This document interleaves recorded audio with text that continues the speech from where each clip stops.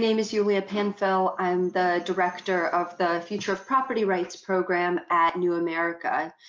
Our program looks to bridge the gap between technologists and policymakers working in the land and property rights space. And as part of this initiative, we developed in partnership with ESRI a series of 6 primers that explain in really easy, accessible terms 6 new and emerging technologies in the land and property rights space. And part of the reason we did that is that there is not currently a good amount of easily accessible, digestible material on these new technologies that policymakers, funders, implementers, NGOs can just kind of pick up and quickly orient themselves as to whether a technology is useful, whether it solves the problem that they're trying to solve, certain pitfalls that they may want to think about. And as a result, we see one of 2 things happening. Either we see actors in the land space sort of jumping on new technologies and treating them almost as a panacea and hoping and assuming that a new technology will solve a range of problems that technology isn't actually equipped to solve. So we've seen this really in the blockchain example, where early on after blockchain was introduced, we saw many government policymakers jump on the technology and try to implement it to solve things like digitizing records, which is not a problem that blockchain can help with. So after that boom, we saw kind of a bust and a wave of cynicism of policymakers kind of discarding the technology and saying, well, this is useless. This doesn't solve any of my problems. Well, in fact, the issue was that the technology was being applied to problems that it couldn't solve. But on the flip side, blockchain can solve things like increasing the tamper-proof nature of a land registry or improving data security. And then on the other side, because of a lack of accessible information on technologies, we just see a lack of uptake. Policymakers, funders, it's not part of their kind of core job description to continuously be getting up to speed on things like machine learning and self-sovereign identity. So if they don't have easy tools that can help them at least get a basic 101 understanding, then they risk not being up to speed on these new technologies and kind of missing the opportunity to incorporate them into their work. So for those 2 reasons, we thought that an easy, digestible primer series would be a useful addition to the field, and we teamed up with ESRI to produce these 6 primers. So the webinar with Land Portal was a great opportunity to introduce these primers to a large audience and also use that as a jumping off point to talk about land transparency and corruption in the land and property rights space and how new technologies might help us tackle this problem.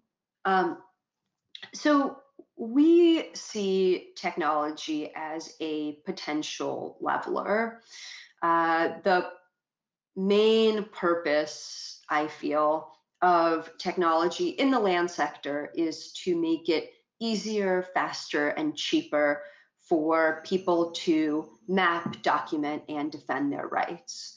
And I think what that translates to is that land administration and the act of improving tenure security is no longer only the domain of the government and of professional classes like surveyors. It means that people in communities can take matters into their own hands, and using widely available technologies can actually help map their own land and property, document it, and build a record that helps them defend it. So it's an equalizer between the poor and the marginalized and those in power. Several years ago, I managed a pilot called MAST, the mobile application to secure tenure, which was one of the first times that simple mobile mapping tools on Android phones were given over to communities, and community members themselves were trained to map their land and to gather the biographical and other information that would be needed to register that land. We worked with several villages in rural parts of Tanzania to pilot MAST. And in those villages, indeed, the community members were able to map and document their own land. And those records were used by the district government to issue CCROs, so official certificates of customary land occupancy, to those communities. And that was the first time that those communities were able to access land records in any form. That program has since been scaled up by USAID through the LTA program, which one of our webinar panelists, Mustafa Isa, is involved in and helping to run. And that program, through a similar methodology, working directly with the communities, has already documented and issued more than 70,000 CCROs. So that's an example of technology really helping marginalized communities get a bit of a more equal foothold when it comes to land and property. But also, technology is a really important tool when it comes to transparency. At the most basic level, new technologies can actually literally put people on the map for the first time.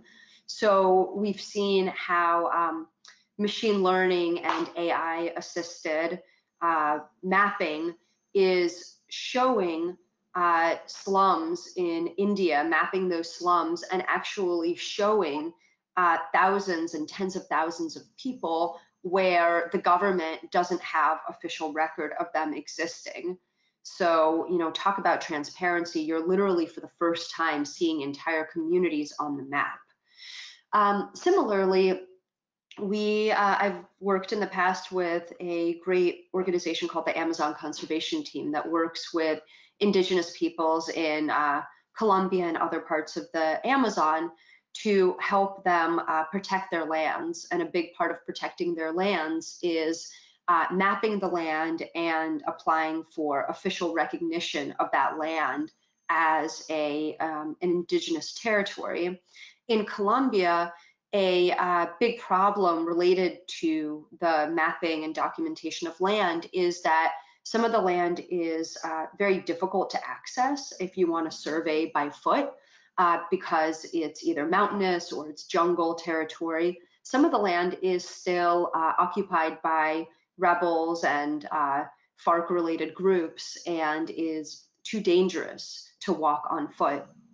So that group introduced drone mapping into the equation, and suddenly you were able to map that land with a drone and see what was happening on the ground in that land in a way that you just couldn't do by foot and was too expensive to do through purchasing, for example, aircraft imagery. So that's an example of transparency really being aided by technology.